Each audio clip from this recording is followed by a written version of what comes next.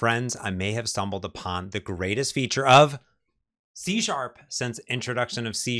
In fact, a feature that has been lingering around .NET since .NET 1.1, a way that may in fact change how I develop and you develop your applications forever, and is something that you've probably been using for a decade plus and never knew.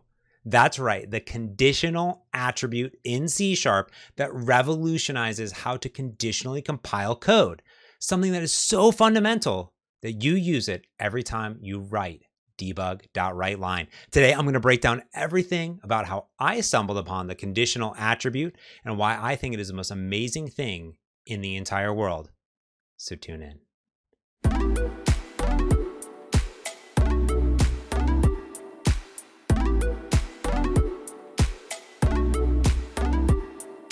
Hey everyone, I'm James and I'm back with another C# dev tip. Why not jump for joy? Because actually, this is the coolest feature in C# since I've been using C# forever until the next feature of C#, because every feature of C# is absolutely amazing, which is the ability to conditionally compile your methods. Not conditionally compile code, even though you would think that you would have to if-def code to conditionally compile it, but nay, you can actually use a C# attribute on any method to automatically control the compilation of that method.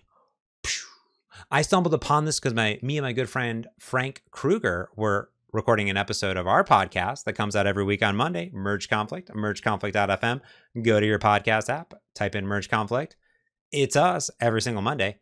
And I was just sitting there. I was like, Frank, I'm pretty sure Debug.WriteLine only writes to the debug log in debug, right? And he said, yeah, go to source, bro. And I was like, okay, right click on this thing, Debug.WriteLine. Let me go to definition. Here it is. And what is this? Conditional debug. That's right, an attribute that you can add to any void method that enables you to do conditional compilation, not just for debug, but for any condition.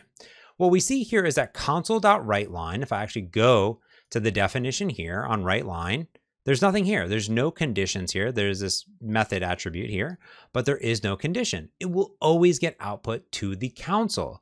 Debug.WriteLine, on the other hand, writes to the debug log only when debugging. So what that means is if I'm in debug mode and I debug my application, and I see it here, it's actually going to say hello world. If I go to view output, what we're going to see is this is debug. Let me see if I can make that bigger. Nope, I can't. So I'll zoom in over here. This is debug. Now, if I go over here, clear this out, toggle it over to release and run the application again, right? It's not in debug mode, so I'll just continue here.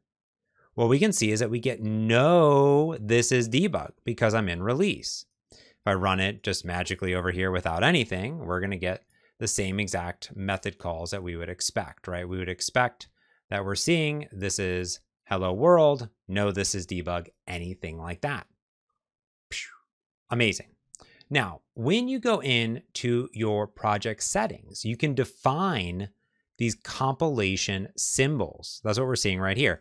And by default, a debug and release are automatically defined. Additionally, we have a net 6, a net core app, and so many more inside of here. So we can define these things automatically.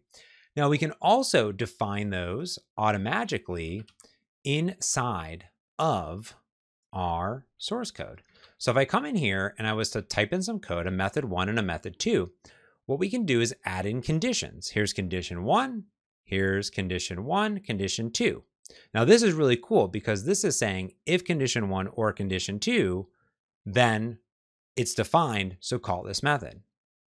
Now I can go into my console, I could write them in here, or I could come in and do pound define and say condition 1, just like that. Now, what I'm going to do is I'm going to go in and I'm going to say method 1, method 2. Now in this case, what we're going to expect that happens here, let's go to define an integer. There we go. What we're going to expect to have happen here is that method 1 and method 2 get called. So let's debug it and continue on. We're in release mode. So we see hello world, condition 1, or condition 2. That's pretty rad. Now, if I come in and say only define condition 2 and run this again, let's go ahead and close down these and run it again. There we go. Sure enough, hello world is defined over here, but that first method is not called at all. Only this one here for condition 1 or condition 2. So this method exists, but it's going to get compiled out because there is no condition that is met in my code.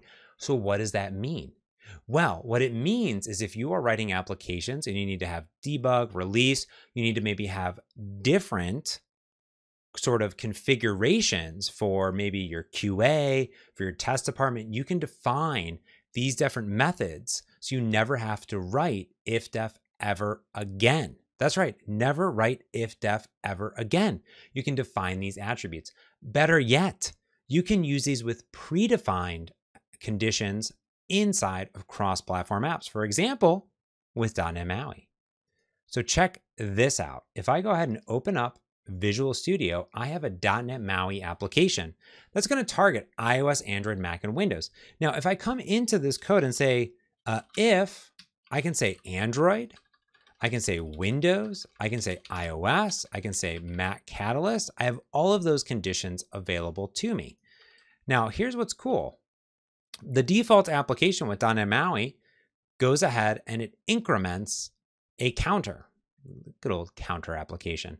Now, what's cool here is I've added an add Windows and an add Android method.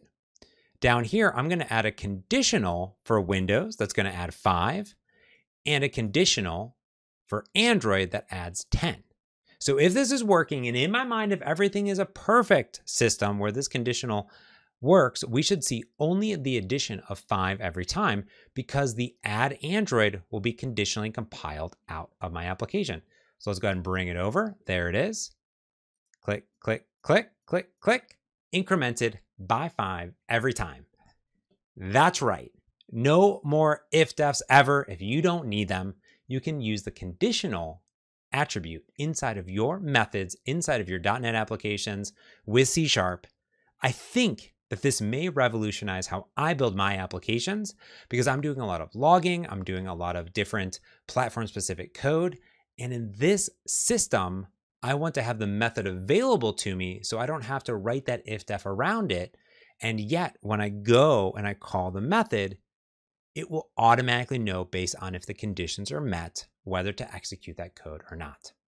I love this feature. Maybe you've known about this feature for the last 15, 20 plus years. I haven't. If you have, let me know in the comments below. If you didn't, also let me know in the comments below. I want to know what you think of this really cool attribute and how you may use it in your applications. And if you're a library developer, this also may revolutionize how you specifically are writing your libraries. Now, let me know what you think. And if you have any questions, let me know in the show notes below. And I will additionally link to the documentation that outlines every single piece around the conditional attribute. That's going to do it for this video. Make sure you jam that like button and, of course, hit subscribe because I put up videos every single week right here on YouTube. Thank you so much for watching.